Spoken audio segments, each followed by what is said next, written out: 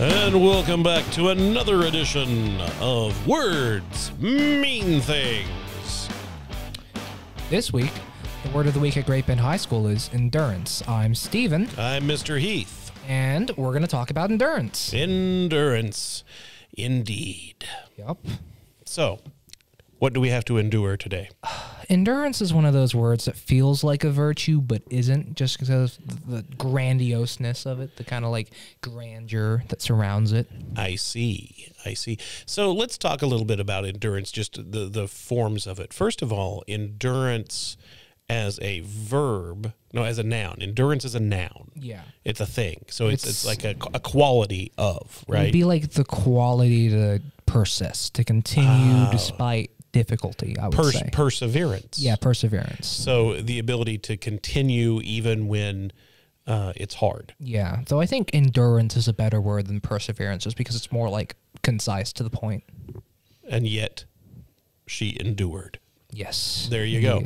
So then we could also use the word as an adjective, but that's interestingly, when you use it as an adjective, you're referring to a kind of athletic competition, an endurance race.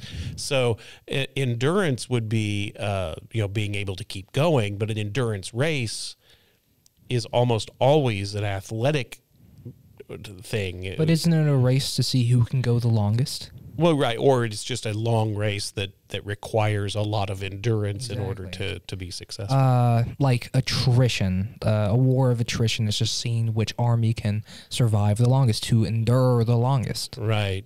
And you think about the human cost of something like that, and it's kind of sad. Yeah. Sometimes enduring isn't a good thing. You need to know when to quit occasionally. Ooh, okay, that opens up a cool can of worms, because endurance, generally we think of as a quality that is a positive. You got to have endurance in order to overcome an obstacle. But what about somebody who has so much endurance that they almost become fanatical about it? They'd be stubborn. That would become stubbornness, right? Yeah. That they're going to keep, that little ant is going to keep trying to chop down that rubber tree, but there's no way.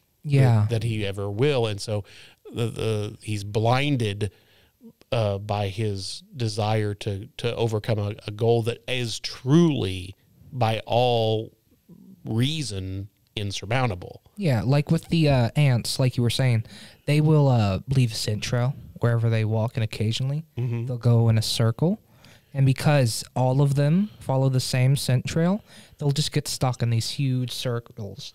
And that's a good example of, hey, maybe you should stop doing that. We're caught in a feedback loop. Yeah.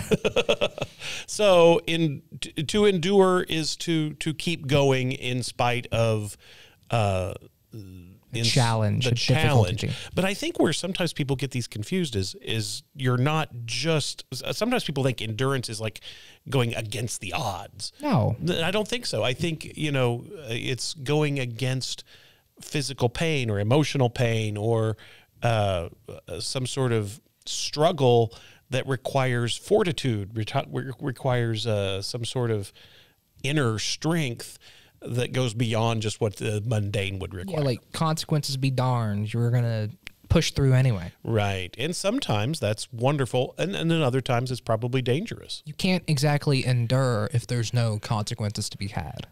Ooh, that's interesting too. Is it really endurance? If you don't ever get tired, and you run a marathon, it's not really an endurance race because you didn't overcome anything. In that case, you had to endure the training for your body to get to that point. Unless you were born that way. If you're born that way, there's probably bigger problems you got to endure. Perhaps indeed. But let's apply this to school in some way. Academics especially. Yeah, because it is hard. You spent all day at school, and then you had to go to your job or your sports practice or whatever. Then you got home, and then there's only so many hours in a day. You had to help with supper and clean up, and then you got to do the homework, and at some point you got to pay some attention to the significant other, and you're tired, but the homework's not done, but what you really want to do is play the game, but you don't have time to play the game, but you go and play the game anyway. The next thing you know, it's 1 o'clock in the morning and you didn't get that paper written. What do you do? Yeah. Do you crunch? Do you spend the rest of the night up and write that essay? Or do you go to school and try to get it done in the brief moments you have while eating breakfast? Yeah, and you could try that. Or some combination thereof. But the truth is, it's going to take some fortitude. You have to figure out what things you need to cut out of your life to make time for something like academics, which I don't know if that's necessarily a healthy thing, but it's just something you have to do. Right, and then have some endurance. You know, it's not a sprint; it's a marathon. You have to swallow that pill. Yeah. Like, is it red or is it blue? Yeah. Well, now we're getting a bit too philosophical with it. All right. Well, what's coming up next week? What is coming up next week? I believe the word next week was it fortitude? Fortitude. It is fortitude. So we're going to find out all about how much intestinal fortitude we have. But I'm glad you endured this with us.